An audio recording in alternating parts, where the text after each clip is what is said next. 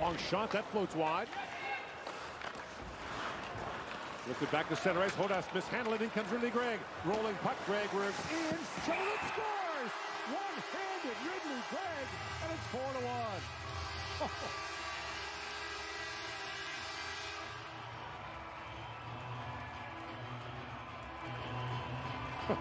That was sweet. Ridley Graig, how you doing?